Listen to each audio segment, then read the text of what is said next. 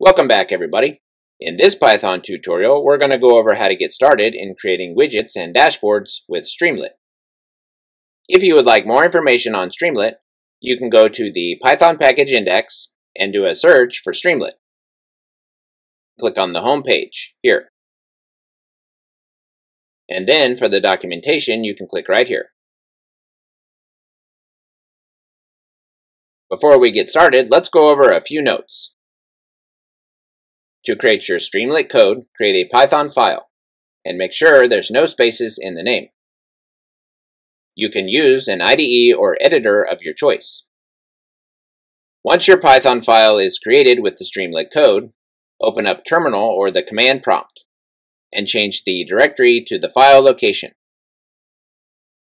Then we can run the file, using Streamlit run, with the Python file name and the extension.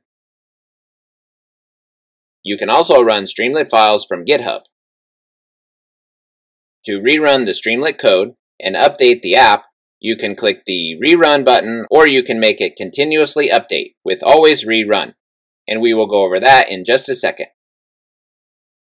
Once you have run your code, and if you want to stop the app, you can use Ctrl-Z or Ctrl-C in Terminal or the command prompt. If you will be using large datasets, check out the Streamlit documentation for more information on cache. If you are using Windows and you're having any issues, follow these instructions here.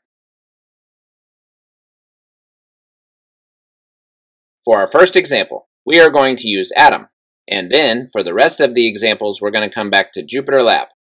However, for the most part, you should be able to use the IDE or text editor of your choice.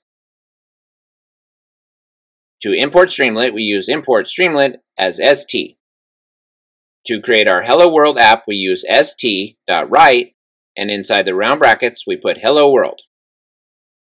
We have saved this as Python Streamlit Hello World.py. To run this, we're going to use Streamlit run with our Python file.py. So now we need to open up Terminal or the command prompt.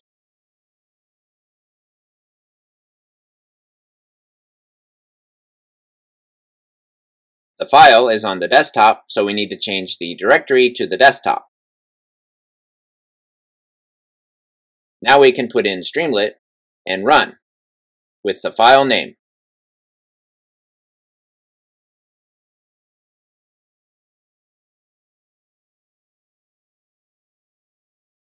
And here we have our Streamlit app.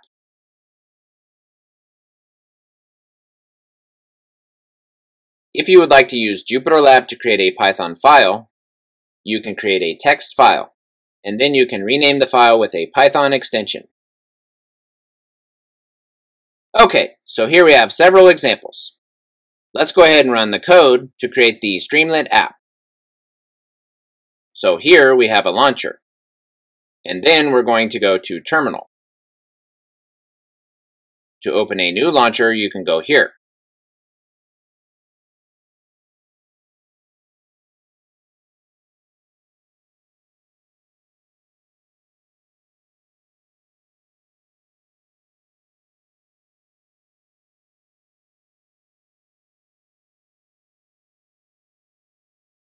And we want to run this file here.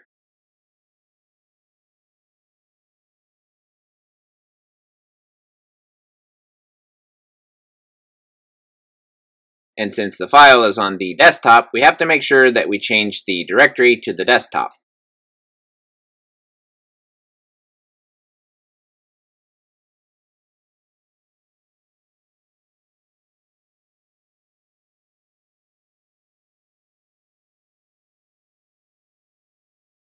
For the imports, we have imported these modules or packages. To create a title that looks like this, we can use Streamlit.title. To create text, we can use Streamlit.text. For our subtitle, we use this code.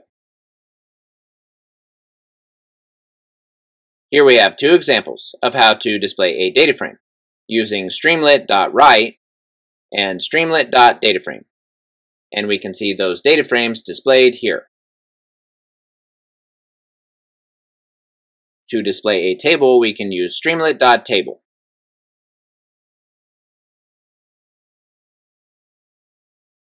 Here we have two examples of line charts. For this first line chart, we use streamlit.lineChart. Here.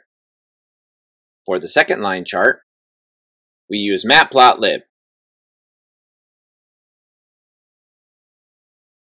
And here we have a bar chart. To create the bar chart, we use this code here.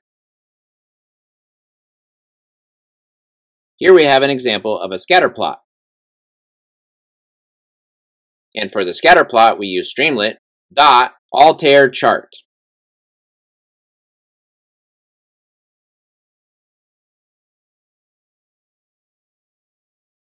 Here we have an example of a map, where we have plotted some locations. To create the map, we use streamlit.map. And then we put in the locations.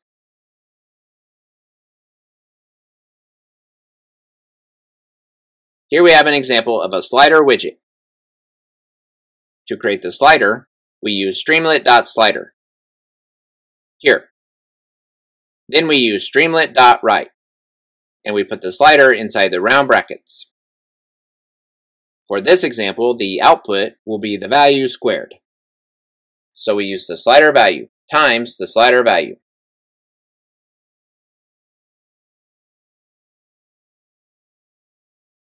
If you want to update your code, go ahead and make the updates. And then save the file. And then here you can choose Rerun or Always Rerun.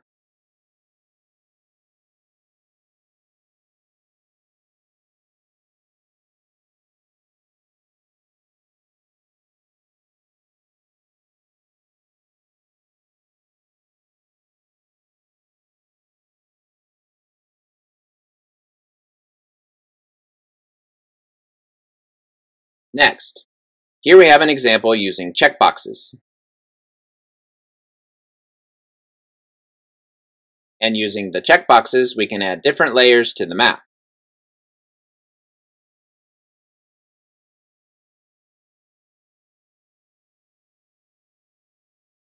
To create the map, we use this code here with streamlit.checkbox.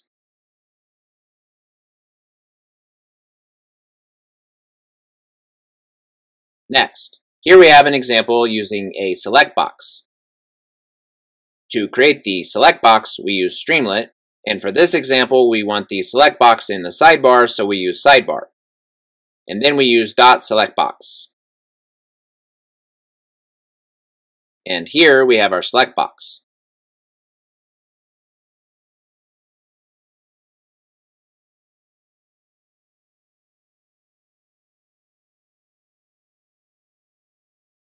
Next, let's go over an example of using text input with a button.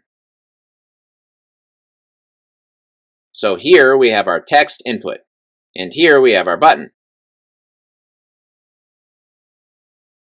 And here we have our output. To create the input, we use streamlit.textInput. To create the button, we use streamlit.button. Here we have an example of radio buttons.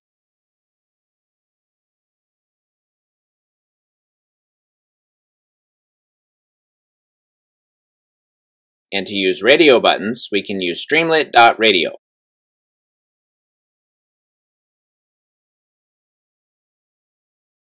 Here we have an example using multi-select.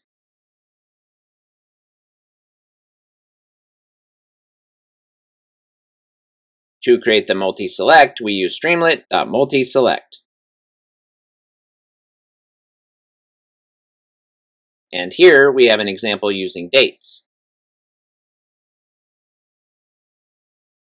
And for the dates, we can use streamlit.dateInput.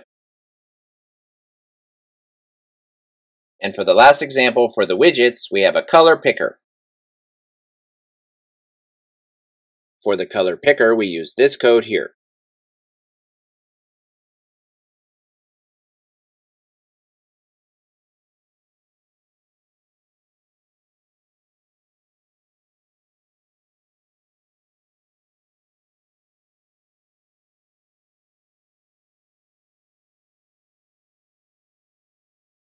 In this example, we want to use some cars data to create a scatter plot with different measures, with a regression line, and then we want to predict the miles per gallon based on the weight of the vehicle. And then we want to create box plots for the different measures, and overlay swarm plots.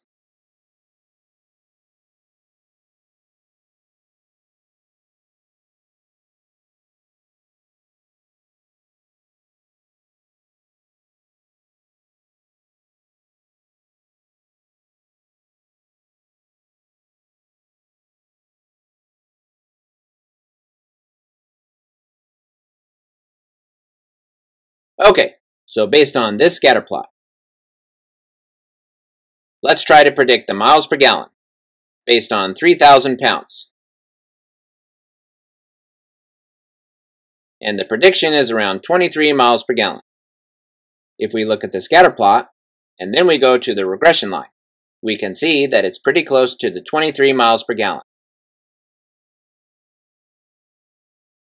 And using the radio buttons, we can create different box plots for the different measures.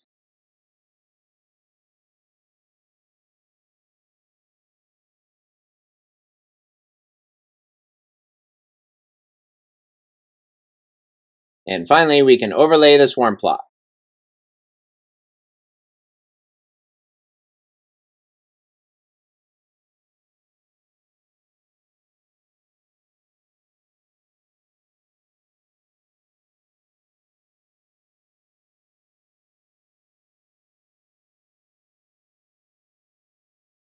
For the imports, we use these modules or packages.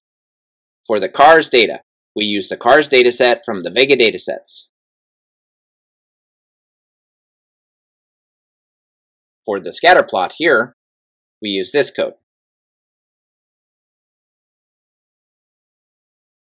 For the prediction model, we use this code.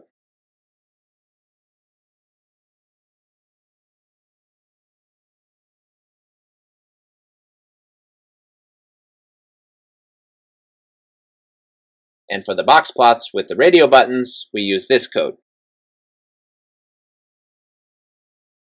That's all we have for this tutorial. Join us again next time.